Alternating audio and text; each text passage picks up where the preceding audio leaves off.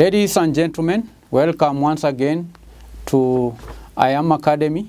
Today we are going to have a revision class where we'll be looking at a past paper question that was examined in May 2013, question 1. We are going to solve this question, and before we solve it, I'm going to read it. It says, the following transactions relating to Kanja Enterprises took place during the month of March 2013. We are given the date, particulars, and the amount. On 1st March, we are told, Kanja Enterprises purchased goods on credit from Matewa amounting to 120,000 shillings. On 4th March, he bought goods on credit from Songambele, Hamisi, and Matata. On March 5th, bought goods on credit from Musa Enterprises. On 6th March, returned goods to Musa Enterprises. On 10th March, sold goods on credit to Baraka and Nderitu. On 20th March, sold goods to Basil on credit. On 25th March, goods returned by Basil. On 28th March, bought goods from Mwaka and was allowed 20% trade discount.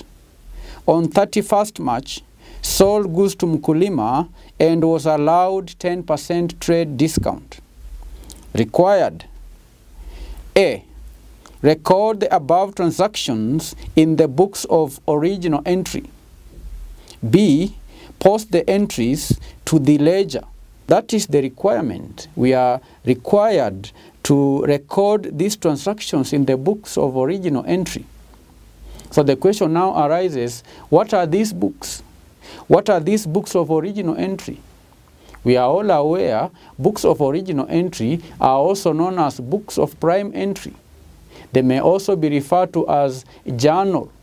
And we know a journal is simply a diary, a business diary. So these entries, these transactions are supposed to be recorded in business diaries. Like the first transaction, we are told purchased goods on credit from Matewa. So which book of original entry do we record the first transaction?